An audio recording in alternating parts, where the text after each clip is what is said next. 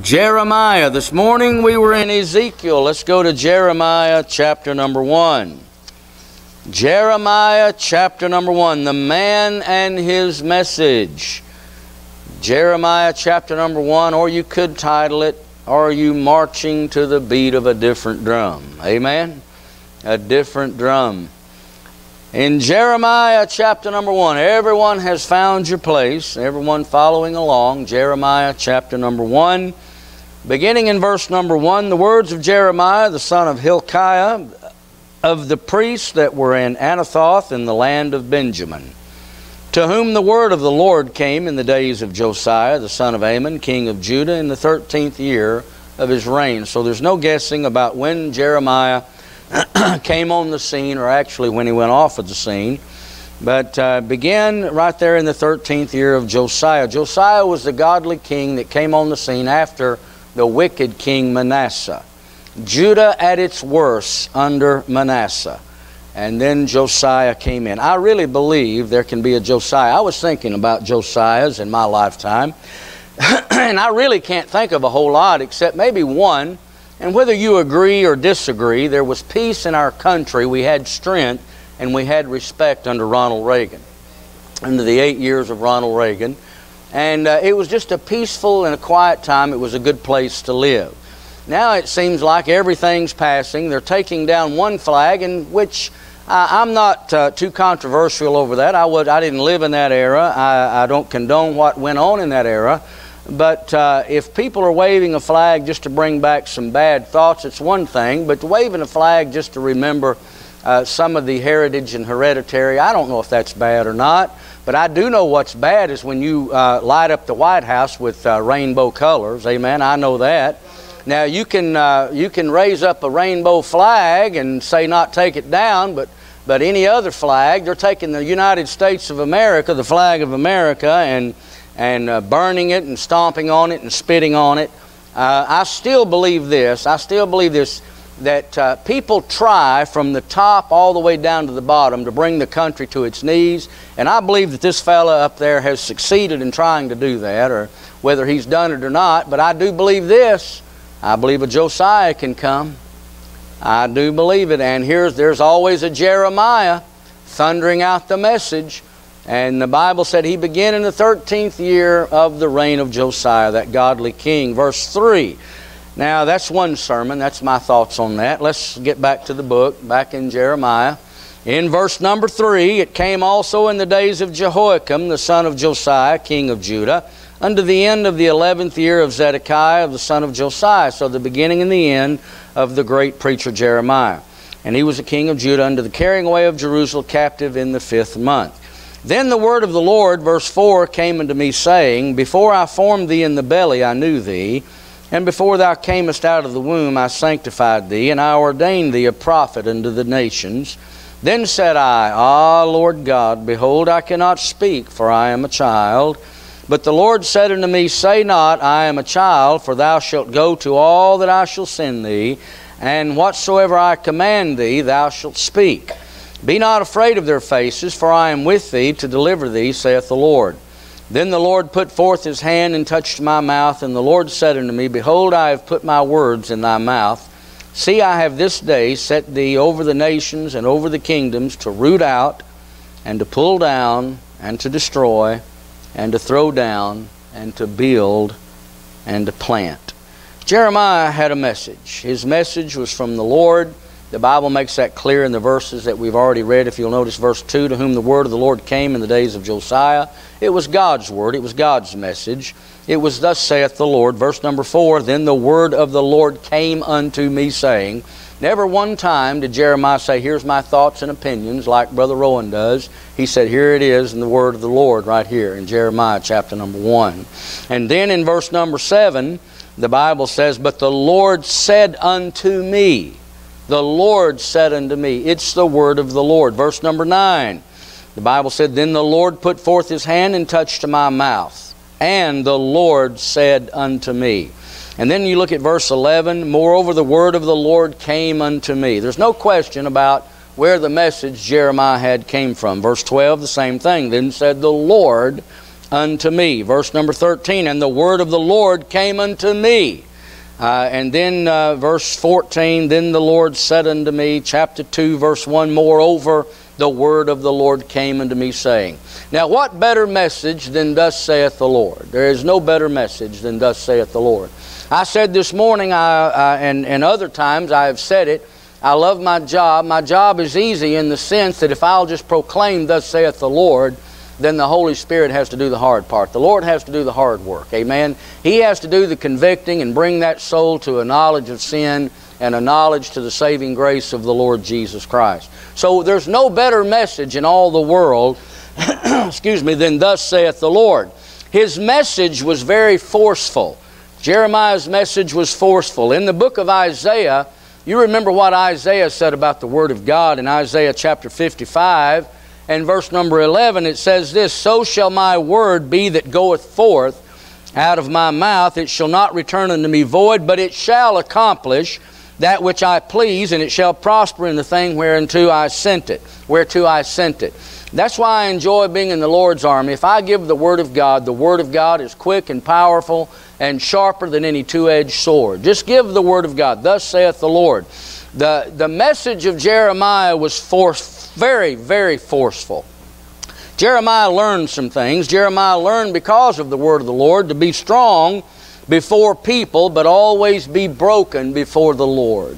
Be strong before people, but be broken before the Lord. Did you notice that Jeremiah's message was rejected? It was a good message. Why in the world would anyone want to reject the message of Christ?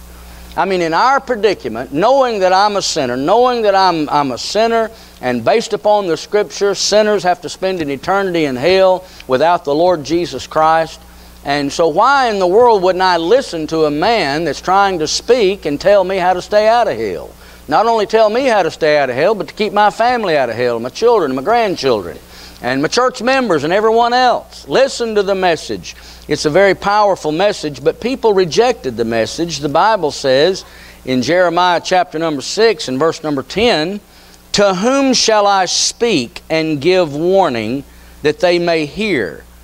Behold, their ear is uncircumcised, and they cannot hearken. Behold, the word of the Lord is unto them a reproach. They have no delight in it. Basically, why should I speak when they won't listen, is what Jeremiah is saying there in Jeremiah chapter 6 and verse number 10. People rejecting the word of the Lord. Turn over to Jeremiah chapter number 11. Jeremiah chapter number 11.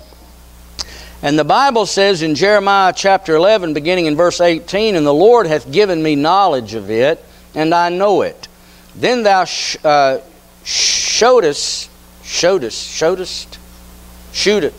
Who? Okay. Me, their doings. Amen. He showed it to me, in other words. But I was like a lamb or an ox that is brought to the slaughter, and I knew not that they had devised devices against me, saying, let us destroy the tree with the fruit thereof, and let us cut him from the land of the living, that his name be no more remembered. All I'm doing is preaching the word. Why do you want to kill me? Let us destroy him from the face of the earth, that his name be no more remembered. But, O Lord of hosts, verse number 20, that judgest righteously, that triest the reins and the heart, let me see thy vengeance on them, for unto thee have I revealed my cause. Therefore, thus saith the Lord of the men of Anathoth that seek thy life, saying, prophesy not in the name of the Lord, that thou die not by our hand. Therefore, thus saith the Lord of hosts, behold, I will punish them. The young men shall die by the sword, and their sons and their daughters shall die by famine. So people rejected the word of the Lord to the point they wanted to kill Jeremiah. Now, his message was from the Lord. It was a good message. It was a forceful message. It was a right message, but his message was rejected. His message broke his own heart. I've thought about this. If a man can't be like Exodus chapter number 32, talking about Moses in the ministry, loving his people so much, then he needs to find another job if he's in the ministry. Think about that. If you don't love your people, and if you don't love people, you need to find you another job. You need to get out of the ministry and go somewhere and go to work in a factory.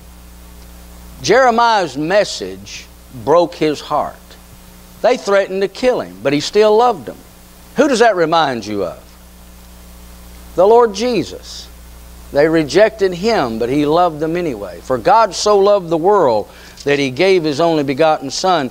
Jeremiah chapter number 9, the Bible says in verse number 1, "Oh, that my head were waters, and mine eyes a fountain of tears, that I might weep day and night for the slain of the daughter of my people." Jeremiah was known as the weeping prophet. Jeremiah's message broke his own heart. Amen. In Jeremiah chapter 20, look over here now. It broke his heart, and I'm not trying to get your picture off of that, your mind off of that picture, excuse me, but I want you to notice what Jeremiah thought over here in Jeremiah chapter number 20. Jeremiah chapter number 20. The Bible says in Jeremiah chapter number 20 and verse number 7, "O Lord, thou hast deceived me, and I was deceived." And of course, we know that God does not deceive anyone. We know that. God does not deceive anyone. Just listen to Jeremiah for a minute. "O Lord, thou hast deceived me, and I was deceived. Thou art stronger than I, and hast prevailed. I am in derision daily. Everyone mocketh me." People are making fun of me. They want to kill me. I thought there was going to be some rewards to this preaching and sharing the gospel of Christ. I thought that everyone, surely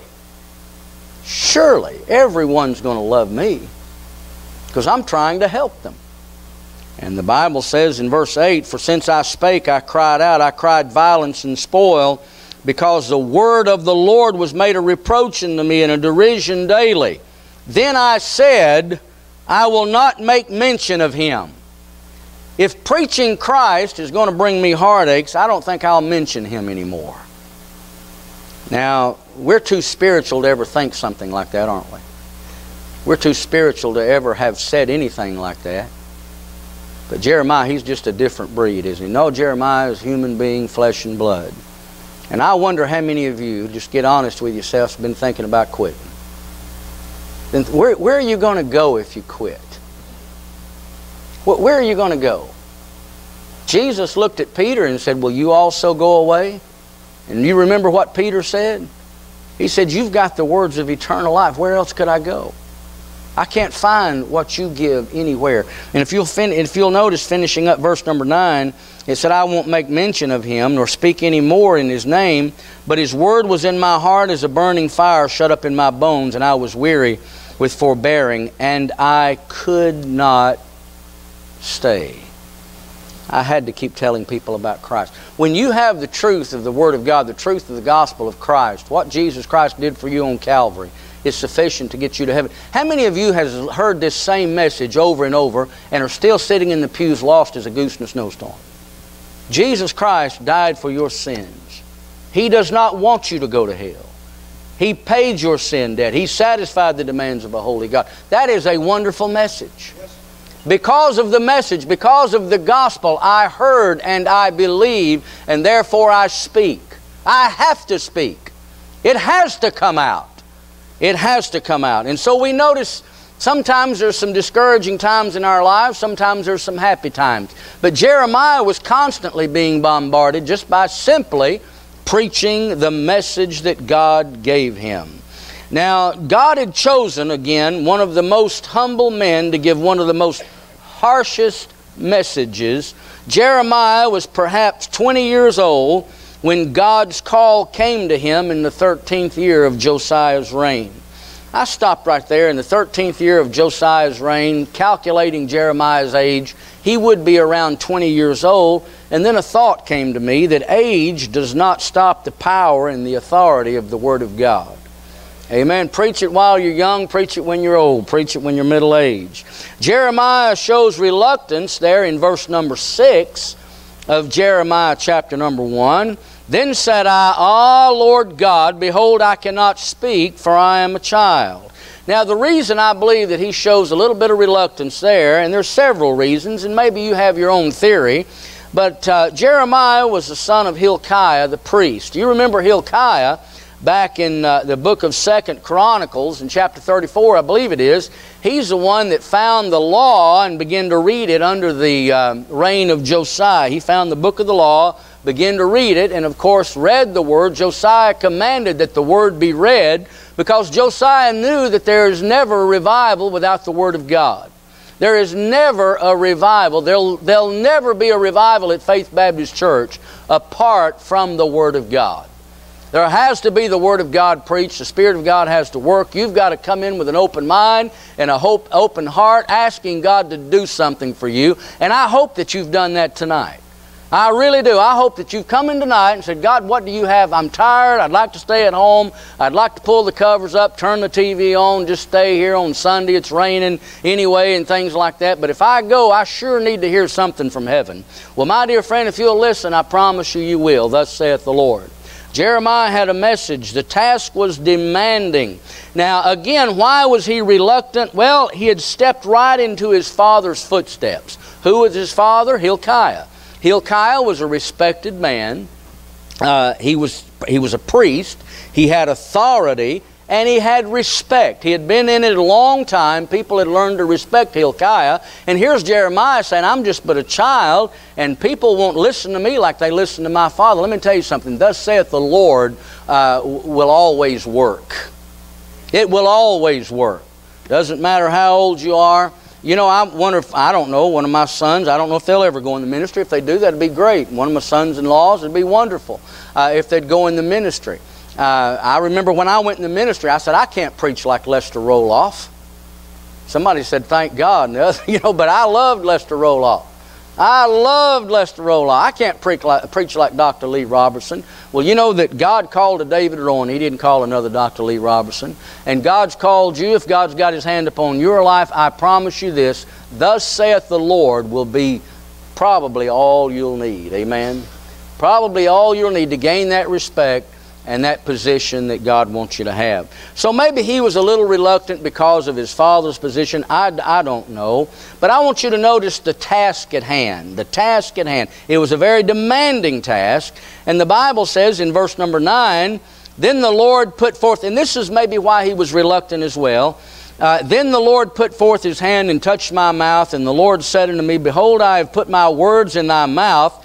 See, I have this day set thee over the nations and over the kingdoms. Notice what he's to do. He's to root out, he's to pull down, and to destroy, and to throw down, to build, and to plant. Everything has to be torn down, pulled down, destroyed, root out, pull down, all this, throw down, and then what's he to do? Then he is to build and to plant. Did you know that verse is one of my favorite verses as far as my salvation goes? Did you know that after I got saved, I read that verse and it made perfect sense? Did you know before I ever got saved, everything that I believed had to be thrown down, tore down, rooted out? I had a preconceived set of notions about how a man should get to heaven and about how he should be good to God, and if my good works outweighed my bad works, then it could be possible, just could be, just maybe, that God would allow Peter to open the gate and let me in. Now that would have been a feat. If that was to ever to happen, whoever got in the gate that way could go to the very throne of God and tell Him to get up and let you sit down because you've earned your way to heaven. My friend, that'll never happen. Jesus Christ died, paid your sin debt, paid your penalty, a debt that you could not pay.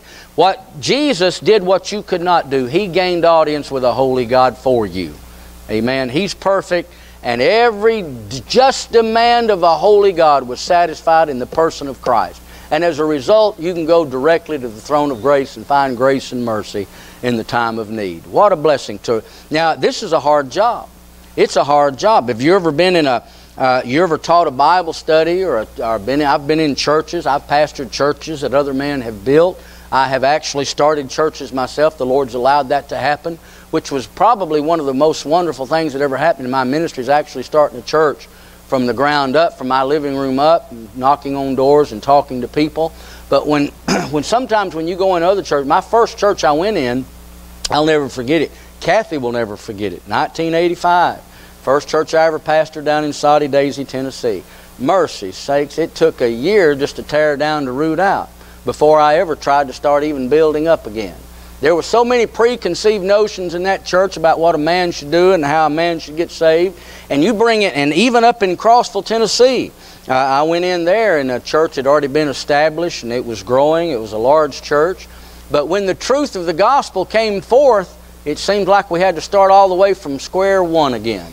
All the way from square one and start building up again and planting and watering and building up. But that's the same way even in the Christian life or revival. We need to get back to square one. What do we need to do? Well, if you need revival, if you've grown complacent, you've grown a little ornery, then let's do it God's way. Let's get back to reading the Word of God. If my people, which are called by my name, shall pray, let's talk to Him a little bit more. It won't hurt us to talk to Him. Somebody said, do you have scheduled prayer times a day? No, I don't, but Daniel did. Daniel did. Well, is there anything wrong with scheduled times of prayer? No, there's not a thing wrong with it. You can pray any time of the day, but if you're a little lazy on praying, it wouldn't hurt you to schedule a time to pray. Morning, noon, and night. It wouldn't hurt you a bit to do that. So talk a little bit more with God. Read more of His Word. Apply His Word. Turn from your... And you know what the Word will do? It will come in you. The Word will, if you will let it, it will separate you from sin. This book will keep me from sin, or sin will keep me from this book. Amen. So read the Word of God. All right, so we see the task at hand was a very difficult task. The task, according to verse number 10, was to destroy and to build. Go back to square one. Now, it was a demanding task, and secondly, we see there in verse number 2 and 3 of Jeremiah chapter number 1, the times were difficult. The times were difficult. You say, well, under Josiah it was a piece of cake. The times were difficult. The times were difficult because of the sins of Manasseh, and it just took 31 years for Jehoahaz to come on the scene. And then what happened after Ronald Reagan left office? Josiah left office. No, I did that on purpose. What happened after Josiah left office? You see, it went back to chaos again. It sure did. The times were difficult. I do not suppose serving God is ever easy. Is ever easy. I'm thinking back, I'm trying to reflect, and I wouldn't trade it for anything. I've had some wonderful times. The greatest happiness and joy in my life has come from serving the Lord and seeing people get saved. But I don't really suppose that serving God was ever easy. But some periods were a little bit more difficult than others. And I thought about that statement before I said it tonight. And then I put right now. The age we're living in now. We're considered bigots as it is. If you're a fundamental Baptist preacher, you're considered a bigot as it is. And you're already considered of hating people. People say that we hate homosexuals and we hate this and we hate sinners. And I had to help a young lady just the other night. She said, my daddy said that God hated me. My daddy said that God hated sinners. Well, I can't find that anywhere in Scripture that God hates sinners. I can find, and I know that some people would like to argue that, and you feel free to argue it if you'd like. But I can't find anywhere in Scripture God hated sinners, but I can find a whole lot of places God hates sin. Hates sin. But you know what I found? That He loved this sinner so much that He went to Calvary and died for me. I never in my life have done one thing to cause Him to come and die for me. Not one good thing have I ever done in my life to cause Him to die for me. To cause Him to lay down His life for His enemy. At one time, I was His enemy. And then when I thought I wasn't His enemy, I found out that I really was His enemy in my mind. Because I still wasn't sure that God was satisfied with my good works. Now I know for sure that He has never been satisfied with my good works, but He was awful satisfied with the work of Christ. Always has been. As a result, the works that I perform now He will accept. We're created in Christ Jesus unto good works. So, times are difficult. We have to watch what we say. We can't use words that we used to use when I first started preaching. We can, or people we're automatically branded. You're a bigot, you're a racist, or you're this, or you're that. I can't use those words. I can't, and they were good words back when I first started preaching. But we have to change it. My vocabulary, the message hasn't changed, but the vocabulary is having to change. We were just talking in men's prayer meeting about a man in Vermont, a preacher in Vermont, being arrested because he refused to marry a homosexual couple. Well, come to find out, that man, of course, there's more to it than just saying a preacher was arrested.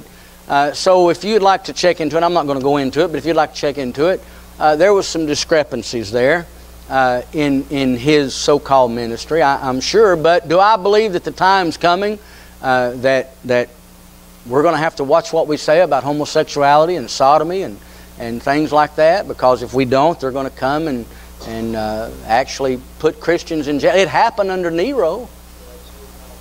But it's here now. It is here now. But the time's coming, it's going to be more prevalent. Especially, you'd say it never happened in the Bible Belt. So I can honestly say that I can see just a little bit of what Josiah was facing. I mean, not Josiah, but Jeremiah was facing. Times were difficult. The task was difficult. Now I want you to notice the condition. Notice the condition. The times were difficult. The condition in Jeremiah's day, there was rebellion instead of obedience. Rebellion instead of obedience. Sounds like today, doesn't it? Jeremiah was born during the reign of Manasseh. 2 Chronicles chapter 36, you'll find that the idolatry was rampant. And according to 2 Chronicles chapter number 36, because of the sins of Manasseh, even after the revival in Josiah, the Bible said that they misused the prophets and went totally against the Lord. And the Bible says this, I didn't say it.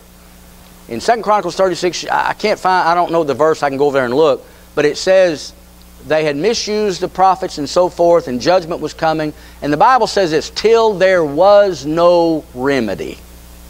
There was no remedy. Judgment was coming. Well, I wonder if America's got there. So there's rebellion instead of obedience. Now, number two, there was reformation instead of repentance. Reformation instead of repentance. Josiah was true blue. He was true blue, but unfortunately, the obedience of the many people was only a surface thing. How do I know that? Well, look at Jeremiah chapter 3 and verse 10. Jeremiah 3. Now, we were talking about times were difficult. Times were difficult. There was a demanding task to tear down and then build. The times were very difficult. There was rebellion instead of obedience, and there was reformation instead of repentance. The revival under Josiah, as great a king as Josiah was, and as much as he loved God, there was more reformation instead of true Bible repentance. Jeremiah chapter 3 verse 10. And yet for all this, now he's prophesying under the reign of Josiah, and yet for all of this, Judah, her treacherous sister Judah, hath not turned unto me with her whole heart, but feignedly, saith the Lord. Look up that word feignedly. You know what it means? It means untruth, or even as Strong's describes it, or Strong's Concordance defines the word feignedly as a sham. A sham. The revival under Josiah was a sham. Wow. There was some good things happened under Josiah. I didn't say everyone was a hypocrite, but basically for the national Judah, it was untruth. It was a sham. What happened in just 31 years? What happened when Josiah died and Jehoahaz came on the scene? Immediately what happened? They went back into idolatry. Thank you, Brother Bruce. Don't be afraid to answer the question. You can read it for yourself. Just as soon as he got on the throne and Josiah died, they went back to doing what they were doing. So that tells me that it was more reformation than it was true Bible repentance. You know what I've seen in a lot of revival meetings in churches today? I've seen people acting feignedly. They'll make commitments. They'll come to the altar. They'll make commitments, and they'll do good for a few days or a week or a month or two. And then you follow their life, and it's nothing in the world but a sham. That's sad. What do we need right here at the Faith Baptist Church? A true Bible revival, a true Bible repentance. His times are difficult. Times are difficult. Rebellion instead of obedience, reformation instead of repentance. And it was reformation. It wasn't a heartfelt, heart-changing regeneration. That's what people need. Amen. When you see true revival, you'll start seeing people get saved. More people get saved. Why? Because there's such a desire in the heart of the child of God. They'll be like Jeremiah. They'll want to tell people about Christ. They'll want to tell people about Christ. And we can tell people about Christ. And we need to tell people about Christ. We need to have that heartfelt attitude. We need to love them. We need to really do love people. We need to. We need to. And we need to share Christ. If there's compassion, the people are going to know it.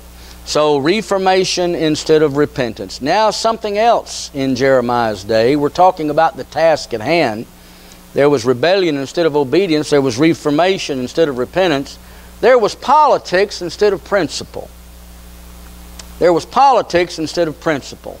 No sooner than Josiah died under Jehoahaz, idolatry returned. That's pretty quick. Pharaoh, what happened after that? Pharaoh removed Jehoahaz and exiled him in Egypt, and he put Jehoahaz's brother on the throne. His name was Eliakim, and changed his name from Eliakim to Jehoiakim, or Jehoiachin, excuse me. Jehoiachin in 2 Kings chapter 23, verse 37. No, Jehoiakim, then Jehoiachin, and then Mattaniah, who was renamed Zedekiah, and you'll find all of this. And there was one thing about Zedekiah, though, or Mattaniah, renamed Zedekiah. Over in Jeremiah chapter 38. Look over in Jeremiah 38. I'm looking at the time.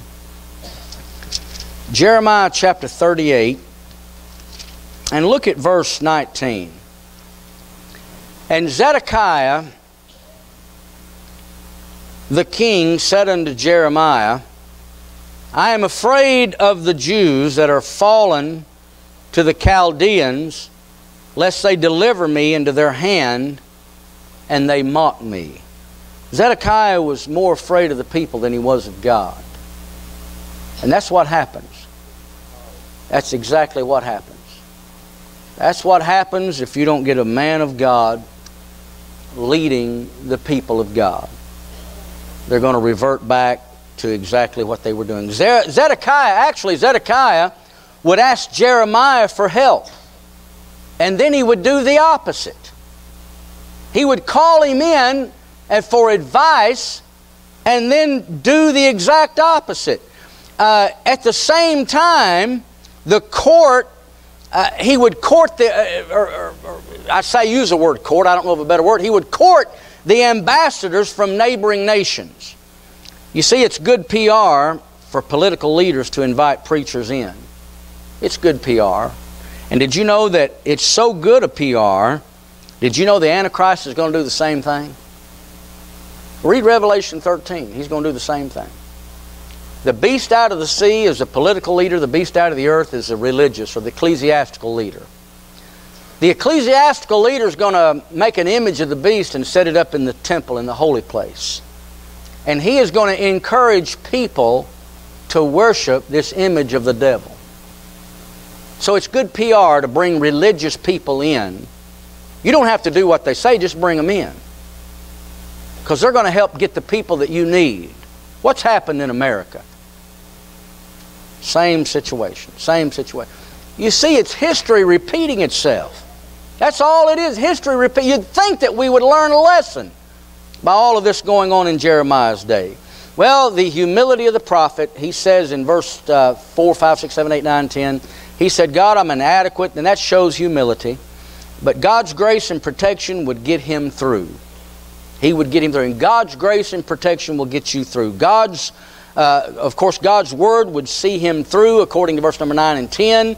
And when God's Word from God's hand touched Jeremiah's mouth, it gave him the power and the authority he needed. God's Word is always enough to do God's will. God's Word is enough to accomplish God's will. Too many churches that God's Word is not being proclaimed. Worship has become entertainment. Preaching has been softened to giving good advice, when in reality we need to give truth.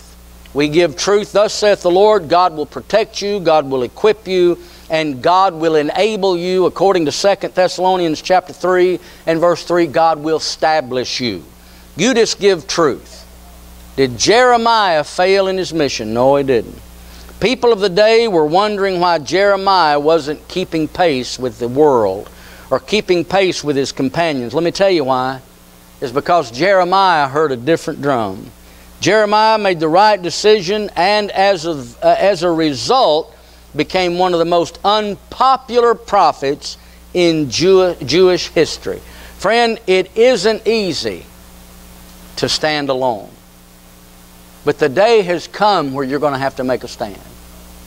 Make a stand. We take a stand on salvation. No one's going to heaven apart from Christ. I don't care who you are, how you were raised.